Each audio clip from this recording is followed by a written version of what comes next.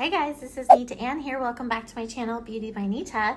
Today I want to talk about why social media has created more narcissists than ever. So, some of you might have noticed that after COVID, a lot of people got addicted to this thing right in front of you, your phone. Now, how ironic that I'm sitting here talking to you from YouTube, from a phone, to try to get my message out.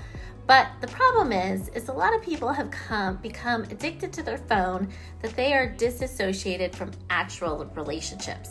Have you ever noticed that people will go out to dinner with their friends and family, and instead of actually talking to their family, they're sitting there looking at their phone? Have you ever looked at a family hanging out, and instead of actually spending quality time together, they're looking at their phone? Well, what's got even worse is that people are not actually having conversations anymore. So what I really am concerned about is teenagers that grew up during COVID that never really had to have a conversation with other people for a full 2 years because they were quarantined and then there was more isolation, and so they just did digital conversations.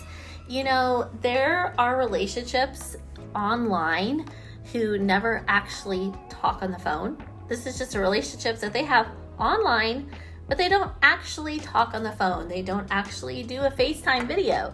They don't actually spend time together. But there are committed relationships online. People call each other a girlfriend, a boyfriend, but they're not actually talking to anyone in person. This is an online relationship.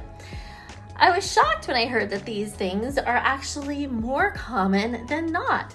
So what's the problem with having these online relationships is that you really don't have to give that much of yourself beyond a text message. Now, we do know texting does take time and effort, but what takes more time and effort is actually having a conversation, is actually doing something together, whether or not it's riding a bike together, making a meal together, going for a hike together, doing a project together, creating something together. These are things that we used to do before people got addicted to their phone. And the turning point happened during COVID. And so what it's caused is it's caused a me society instead of a we society. So what's the problem with creating a me society instead of a we society?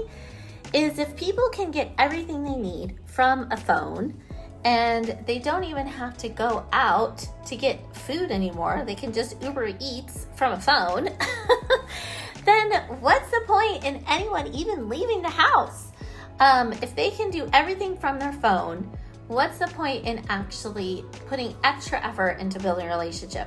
What I see happening is that people are going to have less and less tolerance for other people's flaws, and they're just going to probably cut off people a lot quicker.